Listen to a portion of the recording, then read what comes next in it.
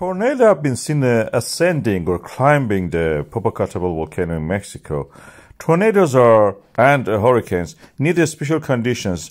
Vertical uplift must exist, but horizontal movement of the wind should not exist.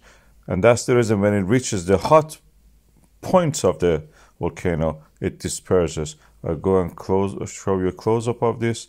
Horizontal movement will disperse it. You can see that it's gradually getting hit by something, moves to the top toward the left, and then dissipates when it cut from the source of the energy of it, which was the surface of the volcano warmed up in the air, calm air.